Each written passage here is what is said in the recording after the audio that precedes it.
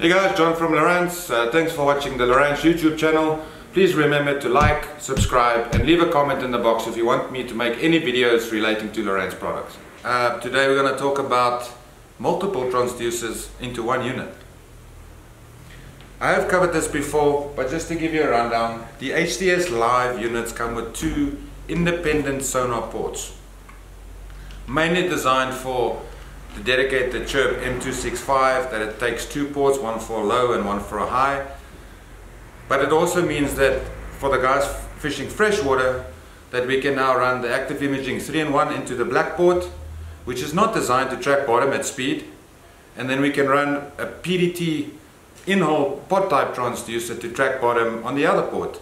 So for you guys that are worried about or wanting the 3-in-1 active imaging because you get the side scan, the down scan and the 2D sonar, but you're concerned about running your motor aground because the transducer, the 3-in-1 is not designed to track bottom, then you can run a small little PD WBL transducer in the hole to track the bottom while you're going to your fishing spots, and then once you get there you can slow down and then switch over to your 3-in-1 to give you the detail.